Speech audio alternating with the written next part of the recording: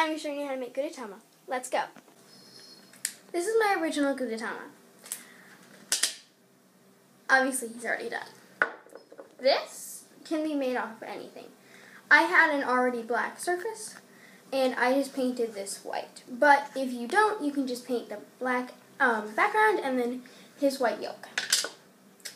For him, it's pretty straightforward. Just find the rock that's the shape of the egg you want. Say I wanted a circle one, however, I would either use a marker or a piece of paper and just draw his face on that.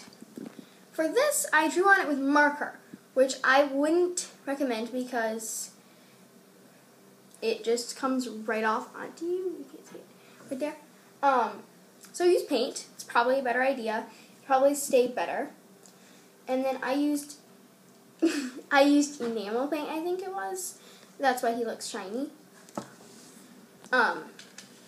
So that's number one. And then I have white clay-like stuff, I think it is. And I am going to see if I can form that into a egg yolk. And then I'm not sure what I'll do for the top yet. Okay, so I made the little shape. What I did is I took a circle and then I added another circle and I molded them together, and that's why I have 2 large ones and 2 small ones.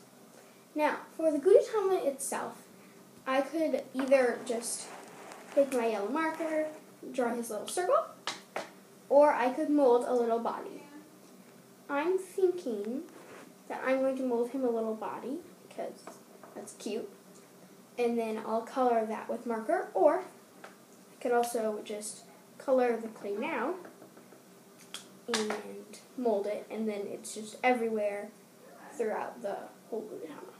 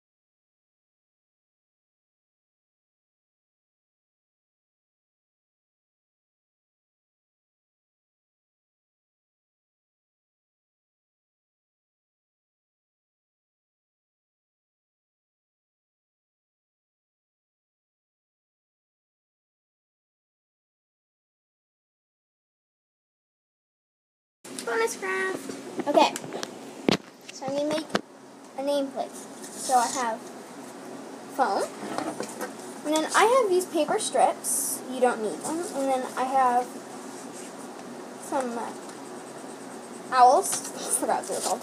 Then I have name stickers.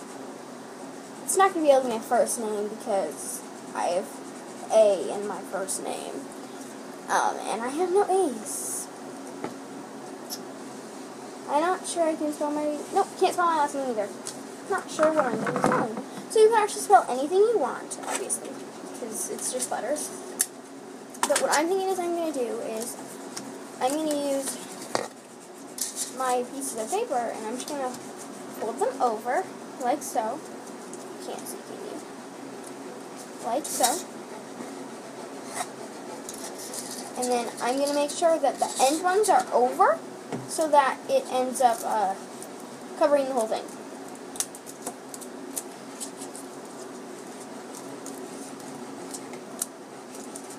And then I'm using tape. You can use glue or whatever you want.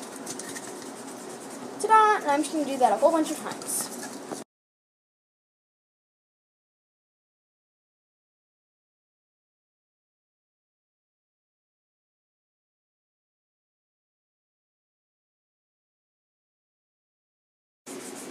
Now that I've finished this, I'm going to move on to the back, which some people would say, well, you don't have to do anything to it because it's the back.